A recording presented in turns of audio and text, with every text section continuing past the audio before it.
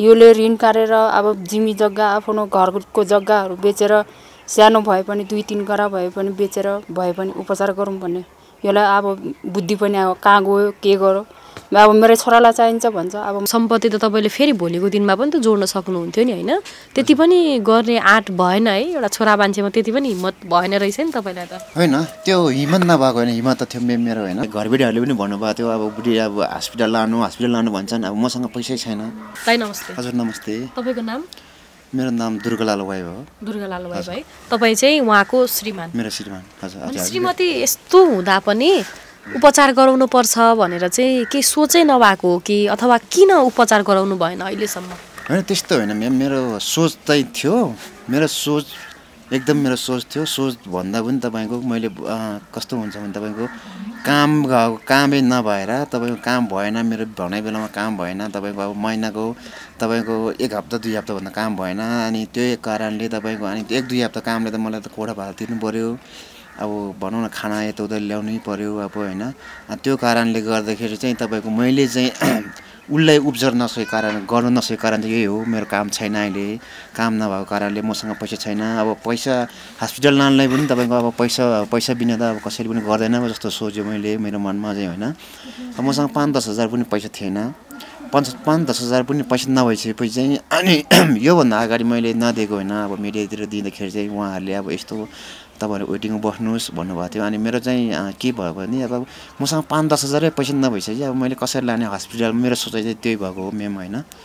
अनि 5-10 हजार पैसा छैन अहिले मसँग। अब भनौँ न काम गरेर जतिको हट्टाकट्टा मान्छेले महिनामा 20-25 हजार पनि कमाउन सक्नुहुन्न? होइन काम भएको बेलामा कमाउँथ्यो म्याम, म काम नभएको बेलामा तपाईको अब कामै छैन होइन। काम नभएको कारणले काम भएको बेलामा त अब खानालाई कोठा भाडा तिर्नलाई भनौँ न सबै पुग्थ्यो। अहिले कामै नभएको कारण चाहिँ यस्तो भएको हो मलाई होइन। काम भएको बेलामा त म कमाउँछु, कमाएको होइन कमाएको त तपाईँको त्यही हो नि, कोठा भाडा तिर्नु पर्यो, खानै पर्यो होइन। रासन श्रीमानले काम राम्रोसँग गर्नुहुन्न थियो पहिला पनि? गर्नुहुन्थ्यो हजुर। अब त्यो काम भएको बेलामा जाने, काम नभएको बेलामा बसिराख्ने, त्यही हो काम। अहिले काम छैन। हिजो मैले 1 रुपैयाँ पनि पैसा बचाउनु भएन। हेर्नु त यस्तो समस्या परेको छ। अब श्रीमान भर्खरको हट्टाकट्टा हुनुहुन्छ, तपाईको पनि उमेर त्यति धेरै भएको छैन। अब यस्तो बेलामा तपाईहरुसँग 1 रुपैयाँ पनि ब्याकअप छैन। अनि श्रीमानले कमाएको जति सबै खाएर कोठा भाडा तिरेरै सक्यो सबै? छैन, त्यही हो खाने। अनि अब कोठा भाडा तिर्नै पर्यो। अब छ अझै 2 महिनाको कोठा भाडा तिर्नै बाँकी छ, त्यही हो। अनि अहिले चाहिँ पैसा नि छैन। अब म यस्तो बिरामी पनि भएँ, बिरामी भएर पनि अब कहाँ जाने, अब कसैले पनि दिँदैन, 1 रुपैयाँ पनि दिँदैन। त्यही त हो नि, पैसै छैन। अब म कसरी उपचार हुम्ला, कसरी के गरौँला भन्ने त मलाई थाहा थिएन। अब भोलि पनि मर्छु, पर्सि पनि मर्छु, निको पर्सि पनि मर्छु, त्यही मात्रै आउँथ्यो क्या मलाई त। अहिले चाहिँ हजुरहरू आउँदाखेरि बाँध्दै रहेछु भन्ने सानो भयो, खुसी लागेछ। कति वर्ष अगाडि विवाह हो तपाईहरुको? हाम्रो 2 वर्ष अगाडि। 2 वर्ष मात्रै भयो? 2 वर्ष भयो। भनेपछि उहाँको 2वटा छोरी छ भनेपछि कस्तो खालको यो अलिकति बुझाइदिनु न। उहाँको चाहिँ कस्तो भयो भने उहाँको पहिला बिहे गरेको रहेछन्। बिहे गरेर चाहिँ उहाँको श्रीमानले छोडेर भुइँसराउनु भएको रहेछन्। अनि मेरो पनि तपाईको पहिला बिहे भएको हो होइन। बिहे भएको अनि बिहे भएको भएर अनि मेरो पनि पहिलापट्टि एउटा छोरा एउटा छोरी छन्। एउटा छोरा एउटा छोरी हुँदाखेरि तपाईको छोराले 3 वर्ष हुँदाखेरि तपाईको म पनि भनौँ न अब त्यस्तै अब काम गर्ने यताउता गरेर हिँड्दाखेरि त अब बुढीसँग जहिले पनि अब डिस्कस पर्ने, अब बुढी यताउता गरेर हामीले पछि बुढीसँग मेरो पहिलाकोटी बुढीसँग मसँग डिभोर्स भयो। डिभोर्स भएर चाहिँ तपाईको डिभोर्स भएर अहिले 10-12 वर्ष भयो। अनि पछि उहाँसँग चाहिँ हामी फोनमा कन्ट्याक्ट भएर चाहिँ बिहे भएको हो। हजुर भएको चाहिँ त्यो हो। मेरो पहिला चाहिँ मेरो चाहिँ डिभोर्स भएको हो, डिभोर्स गरेको हो, यहीँ धुलियामा डिभोर्स गरेको। डिभोर्स गरेको मेरो अहिले 12 वर्ष भयो। 12 वर्षपछि उहाँ म त्यतिकै बसिरहेको थियो, उहाँलाई कन्ट्याक्ट भएर हामी फोनमा कन्ट्याक्ट भएर चाहिँ बिहे गरेको हो। हजुर। अनि यस्तो मन पराएर विवाह गरेको श्रीमतीलाई यस्तो गाह्रो हुँदा त हस्पिटल त लैजानु पर्छ नि त दाइ एकचोटि हैन? होइन बिरामी माया त थियो मेम होइन। माया भएर तपाईँको मसँग पैसाको अभावले गर्दाखेरि मैले लान नसकेको कारण चाहिँ त्यही हो। अब हस्पिटल लानु पनि तपाईँको 5-6 हजार नभन। अनि उहाँलाई तलमाथि केही भएर उहाँ यो संसारमा नरहनु भएको भए चाहिँ के हुन्थ्यो त? पैसाले गर्दाखेरि अड्किन्थ्यो? अब मलाई चाहिँ सोचेको त्यही थियो कि म्याम अब पैसै नभइसकेपछि अब मलाई पनि टेन्सन त हुन्थ्यो नि होइन अब यत्तिकै हुने रहेछन् अब मेरो अब भनौँ न मेरो बुढी अब पैसै नभइसकेपछि अब भनौँ न आफूसँग पैसा नभइसकेपछि अब कसैले पनि अब 1500 त बत्याउँदैन भने होइन सबभन्दा मेन भएको मेरो कारण चाहिँ त्यही हो अब काम भएको बेलामा काम गर्यो खायो फोटोफाल तिर्यो यताउता गर्यो अनि पैसै बजेट नहुने अहिले कामै नभएको कारणले चाहिँ यो अवस्थामा यो आगो अवस्थामा चाहिँ म बुढीलाई हस्पिटल लान नसकेको कारण चाहिँ यही हो मेरो होइन अब के गर्नु अब हस्पिटल लानलाई पैसै भएर होइन मैले नभएर होइन हो पैसा अहिले मसँग 1 रुपियाँ ब्यालेन्स पनि 1 रुपियाँ तपाईँको 1 रुपियाँ 5 रुपियाँ पनि नभएर पनि अब मलाई घरबेटीहरूले पनि भन्नुभएको थियो अब बुढी अब हस्पिटल लानु भन्छन् अब मसँग पैसै छैन मैले भने पैसै छैन 3-4 हजार त छैन अझ 3-400 त छैन मसँग 3-4 हजार पनि पैसा छैन त्यही कारणले अब अलिकति त पैसा चाहियो हस्पिटल लान श्रीमती पनि अलि राम्रोसँग ख्याल नगर्ने हो यस्तो अवस्थाको हुनुहुन्छ उहाँ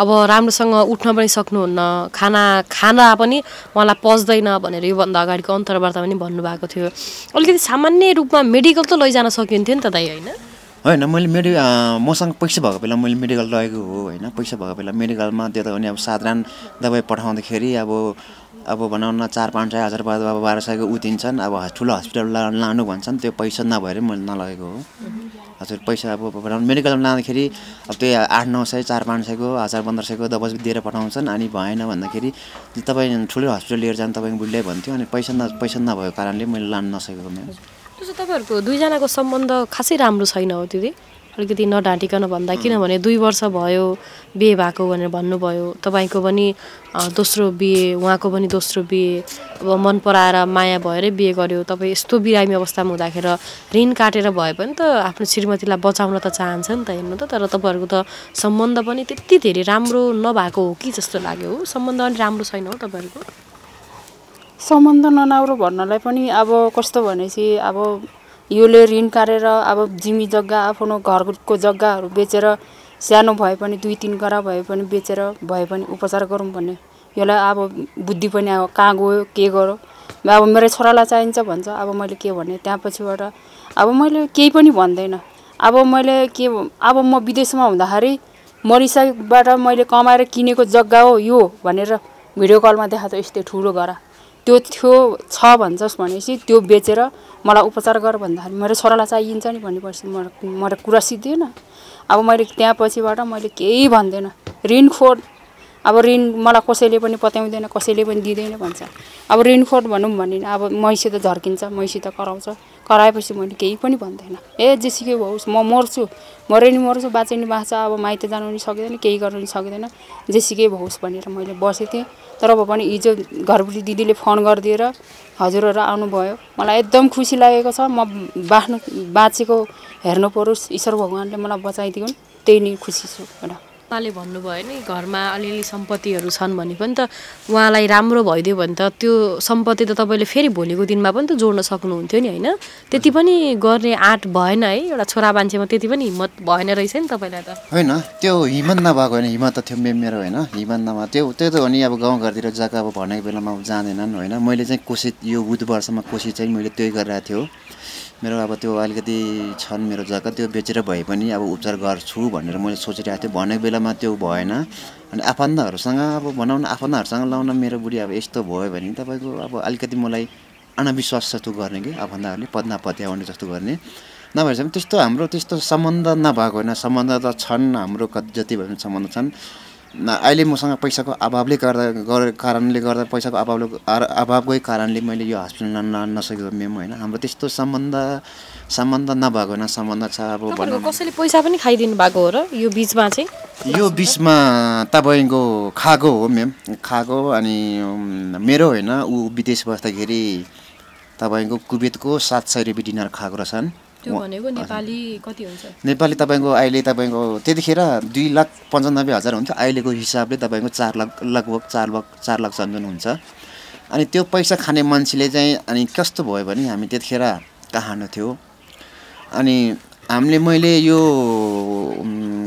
के कुशलभ केसी सरको अफिसमा गएर हामी दुईजनाले यसरी भिडियो बनाएको थियो भिडियो बनाउँदाखेरि उसले के भन्यो भने उसको आफन्तहरूले सबैले हेरेको रहेछन् उसको घरमा बुढी रहेछन् बुढीले उसको मम्मीहरूले सबैले हेरेको रहेछन् अनि ल अब यस्तो भयो उस्तो भयो भनेर अब उनीहरूसँग कन्ट्याक्ट अब उसको छोरासँग दुबईमा छन् अहिले पनि दुबईमै होला त्योसँग कन्ट्याक्ट भएको रहेछन् कन्ट्याक्ट हुँदाखेरि अनि कन्ट्याक्ट गर्दा अनि पछि कुशलभ केसी सरकोमा हामीले त्यति भिडियो गर्दाखेरि त्यहाँ कुशलभ केसी सरकोमा कुनै उहाँको मान्छेहरू कुनै पनि कन्ट्याक्ट आएन त्यो मान्छेको नाम हो तपाईँको नवीन रजली मगर हो यो सुर्खेत लेक बेसी गाउँपालिका सुर्खेत लेक बेसी गाउँपालिका पर्छन् अनि पछि त्यस्तो गर्दै तपाईँको मैले वहीँ सुर्खेतको लेक बेसी गाउँपालिकाको एकजना साथी भेट्यो त्यो के कञ्चन विष्ट हो कि के भन्ने साथी फेसबुकमा भेट्यो उहाँलाई भेटेर अनि मैले चाहिँ यस्तो हो मैले उहाँलाई फ्रेन्ड बनायो साथी बनायो फेसबुकमा होइन हामी दुईजना बनायो अनि तपाईँले यो नवीन रजली मगरले चिन्नुहुन्छ भने मैले फेसबुकमा तपाईँको ठ्याक्क फोटो पठाउँदाखेरि उसले त मैले त चिन्छ भन्यो चिन्छ मेरो अनि चिन्छ भन्नुभयो अनि त्यहाँबाट त्यस्तो गर्दै अनि त्यस्तो गर्दै फेरि उहीँ उसको पैसा खाएको मान्छेसँग उहाँ नवीन रजली मगरसँग हामी उसको बुढीको नम्बर दियो अनि बुढीलाई भनेर बुढीको तपाईँको उहाँ दुबईमा उसले फोन गर्यो हामीलाई होइन अनि उसले चाहिँ के भन्यो भने त्यो पैसा म दिन्छु भन्ने कहिले फोनै नउठाइदिने कहिले फोनै नगर्ने भोलि पठाउँछ म पर्सि पठाउँछ भन्ने नपठाइदिने उसको नाम नवीन रजली मगर हो अनि तपाईँको अहिले हामीसँग मोबाइल नभएर कन्ट्याक्ट नभएको चाहिँ अब 1 वर्ष जति भयो भनेपछि तपाईँले विदेशमा बसेर पठाउनु भएको पैसा चाहिँ यहाँ बसेर अरू कसैले खाइदियो त्यो चाहिँ साउदीमा थियो है त्यो साउदीमा थियो फोनमा कन्ट्याक्ट हुन्थ्यो फोनमा बोल्दै अनि उसको दिदी बिरामी भयो होइन एउटा दिदी रहेछ अनि तेरो भने चार बहिनी छौ तिम्रो भने एउटा मरे पनि 3 बहिनी रहन्छ मेरो दिदी मर्नु लाग्यो भनेर मैले अनि राति 12 बजे फोन गरेर अनि 12 बजे फोन गरेपछि मैले यो पठाइदिएपछि उसको दिदी सन्चो भयो अनि पाठेघरको क्यान्सर भएको छ मेरो दिदीको पाठेघर फाल्नुपर्छ अरे अनि त्यो फालो भनेपछि यति लाग्छ भनेर मैले पैसा पठाइदिएको थिएँ उहाँको 700 केडी पठाइदिँदाखेरि अनि पठाइदिएँ अनि ऊ घरमा आयो होइन घरमा आएपछि कन्ट्याक्ट भएन कन्ट्याक्ट नहुँदाखेरि फेरि पछि म नेपाल आएपछि म 5 पुरा पुगेर 6 मा म नेपाल आएपछि त्योसम्म म कन्ट्याक्ट भएको थिएन पछि फेसबुकमा खोज्दा गरेर कन्ट्याक्ट भएको थियो अनि कन्ट्याक्ट हुँदाखेरि अनि भोलि पठाइदिन्छु पर्सि पठाइदिन्छु भन्दै अहिले चाहिँ मेरो मोबाइल झ्यारम्मै फुटिहाल्यो होइन अहिले मोबाइल नफुटेको भए कन्ट्याक्ट भएर पनि हुन्थ्यो होला अहिले जसरी भए पनि तैँले यो भिडियो देखिस् भनेपछि जसरी भए पनि मलाई खर्च हाल्दै भन्न चाहन्छु त्यति हो तपाईँको पैसा लगेको फिर्ता दिनुपर्छ भन्नु चाहन्छु तर पनि तैँले यो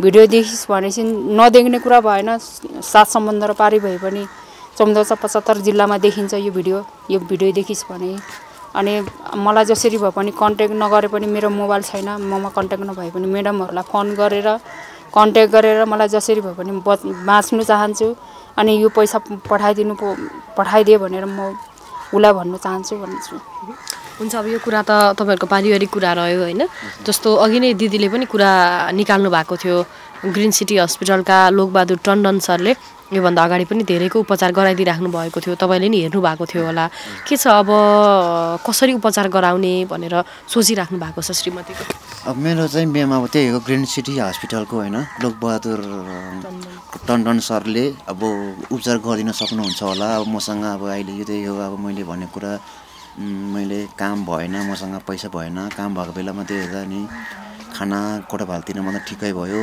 अनि उहाँ सरले चाहिँ बचाउन सक्नुहुन्छ होला भनेर यो भिडियो हेरेर पनि उहाँले अब यो भन्दा अगाडि पनि धेरैले सहयोग गर्नुभएको छ उहाँले बचाउन सक्नुहुन्छ होला भनेर मेरो चाहिँ त्यसमा तपाईँको धेरै आशा छ हजुर हस्पिटलले केही गरिदिनुहुन्छ कि भन्ने भरोसा छ तपाईहरुलाई हजुर त्यही छ र हामीले पनि यही नै भरोसा गरेका छौं पक्कै पनि ग्रीन सिटी हस्पिटलका लोकबहादुर टन्डन सरले केही हदसम्म सहयोग गरेर उहाँलाई बचाइदिनु को लागि चाहिँ एकदमै हेल्प गर्नुहुन्छ भनेर चाहिँ हामीले पनि आशा अपेक्षा गरेका छौँ भन्दै अब श्रीमतीको ख्याल गर्नुहोला, उहाँसम्म पनि पक्कै पनि यो भिडियो पुग्नेछ, त्यस पश्चात उहाँले केही न केही रेस्पोन्स पक्कै पनि गर्नुहुनेछ भन्दै अन्तिममा तपाईँलाई के भन्न चाहन्छु भने तपाईँ अझै पनि हट्टाकट्टा हुनुहुन्छ, तपाईँले कमाएर श्रीमतीलाई पाल्न सक्ने तपाईँको अवस्था छ, अवस्थै नभएको भए दर्शकहरूबाट पनि केही साथ र सहयोगको अपेक्षा पक्कै पनि गरिन्थ्यो होला, त्यो भएको भएर अब चाहिँ श्रीमतीलाई माया गरिदिनु होला कृपया, किनभने विवाह गरिसक्नु भएको छ होइन, दुईजना बिहे गरेर बसिसके पश्चात चाहिँ अलिकति तपाईँको पनि जिम्मेवारी हुन्छ, त्यो भएको भएर चाहिँ आफ्नो जिम्मेवारीबाट चाहिँ नहट्नु होला,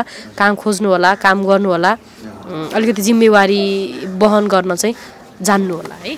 हस् त धन्यवाद। किनभने अब मलाई अस्ति काम एउटा पाएको थियो, काम यो तपाईँको काम पाउँदाखेरि मलाई टाढा काम पायो, तपाईँको यो सिन्जोपाल्चोकमा मलाई काम पाएको थियो। अहिले बुढीको अवस्था यस्तो छ भनेर काम पाएको बेलामा पनि अब बुढीको यस्तै अवस्थामा मलाई छोडेर जानु त मिलेन होइन, काम नपाएको भने मलाई काम पाएको थियो, टाढा टाढा काम पायो। अब बुढी यस्तो अवस्थामा अब मैले टाढा टाढा काममा कसरी जाने होइन, अब नजिक नजिक काम भएको बेलामा त त्यही हो तपाईँको, अनि खाने कोठाभाल तिर्ने त्यो मात्रै, त्यो पनि धाउधाउ हुन्थ्यो भनेर म चाहिँ अब त्यही हो होइन, मसँग अब पैसा नभएर चाहिँ मैले पैसा भएर होइन अब काम गरेर पाल्नुहुन्छ श्रीमतीलाई हैन राम्रोसँग। अब काम पाएँ भने त तपाईँको मजाले पाल्नै सकिहाल्छ नि, काम पाल्ने अब गर्ने हो होइन, काम गरेर पाल्ने हो, अहिले कामै छैन म्याम होइन, त्यही हो। हस् हुन्छ, अन्तिममा के भन्नुहुन्छ दिदी?